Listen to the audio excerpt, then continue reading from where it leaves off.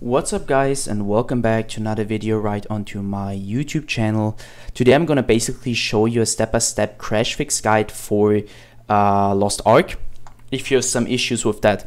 So before we start right into the video, I just want to let you guys know that I would really appreciate it if you would just leave a like, a comment, or a subscription onto my channel. It will really help me out growing my YouTube channel and supporting my project YouTube. So subscribing is free for you and it will be a massive support for me. So just hit the subscribe button, guys. I will thank you for that right now, and let's get started. So the first thing you want to do is basically open up your task manager.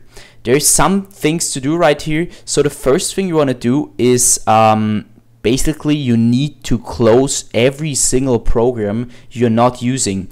So not only the apps, but also the background processes. Why am I recommending this to you? Because I know that there are many programs, or some programs, that are avoiding or basically causing Lost Ark to crash.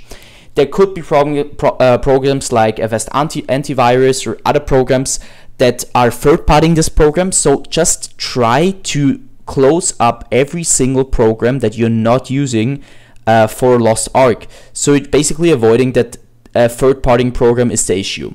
Once you did that, you can basically do the same thing going to startup and disabling every single program you're not using. So you make sure this isn't the issue.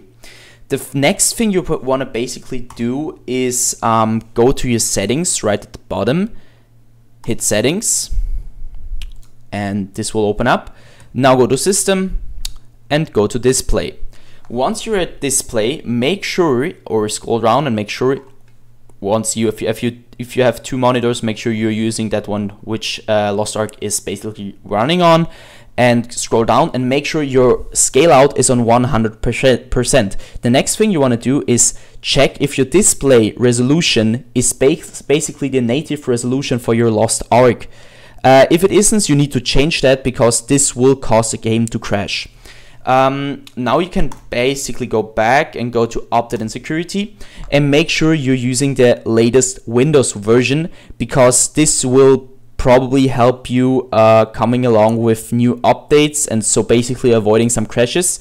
The same thing is for your graphic cards. So if you have the latest version of your graphic cards, make sure you download it and make sure you're using the latest version probably, and this will basically help you improving this problem, or basically fix this problem.